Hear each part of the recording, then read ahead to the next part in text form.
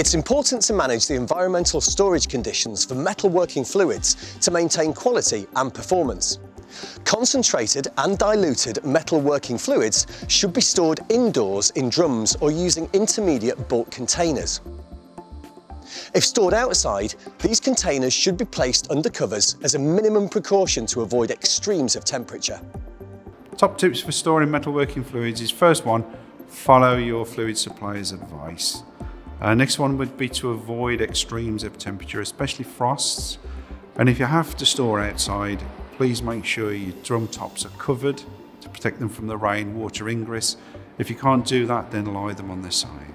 Rotating stock is important because it ensures that product is not stored longer than is recommended by the metalworking fluid supplier. It sounds really obvious, but always check the expiry date and make sure people can see the hazard warning labels on them.